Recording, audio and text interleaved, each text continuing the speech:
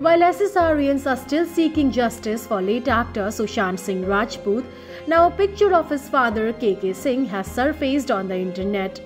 In the photo, he can be seen lying on a hospital bed, smiling away with his daughters on either sides. Reports claim that Singh was hospitalized in Faridabad, Haryana after suffering from some health-related issues. Soon after the picture went viral, fans started wishing him speedy recovery.